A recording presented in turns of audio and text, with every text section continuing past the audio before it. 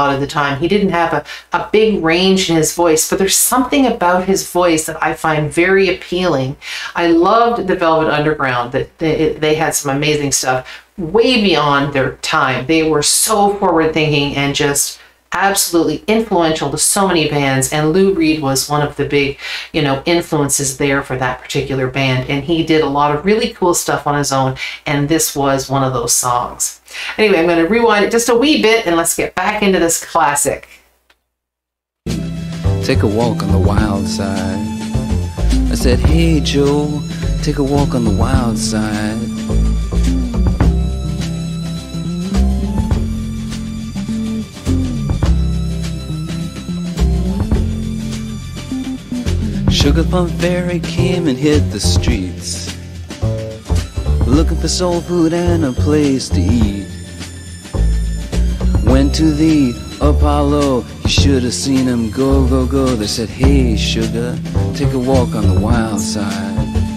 I said, hey, babe, take a walk on the wild side. All right. Huh.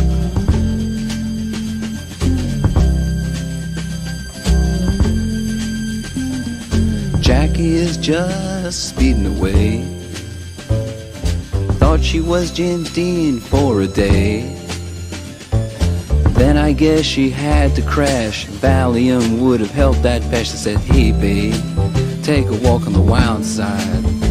I said, hey honey, take a walk on the wild side. And the colored girls say, do do do do do do do do do do do do do do do do.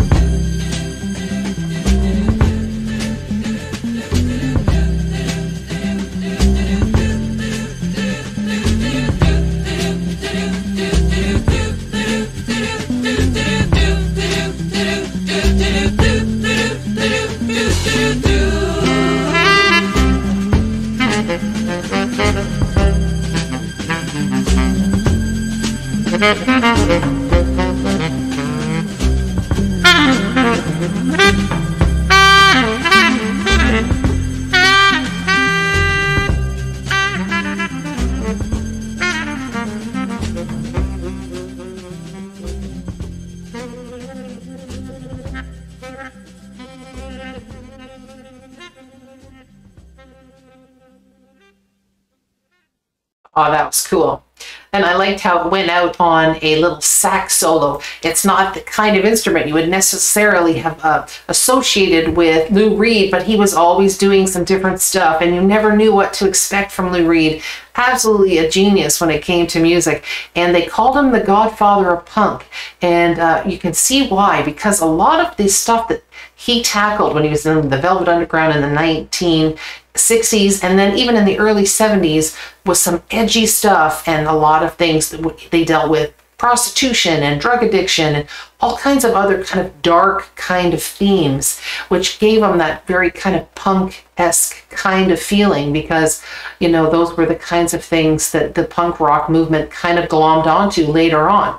So well, you know, well appointed to be the godfather of punk, I think. Anyway, so cool. Really, really enjoyed that song. And yeah, it's just fun to revisit that one. Anyway, my fun fact for the day is that we know that Andy Warhol was a big kind of guy for just grabbing on to people who were avant-garde, whether they were artists or musicians and actors and actresses. And the Velvet Underground, and of course Lou Reed being in the Velvet Underground, they spent a lot of time at Andy Warhol's factory.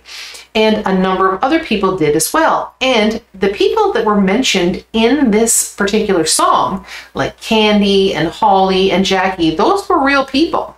And those people actually hung out at the factory with Andy Warhol and Lou Reed. And this is where Lou Reed had met these people.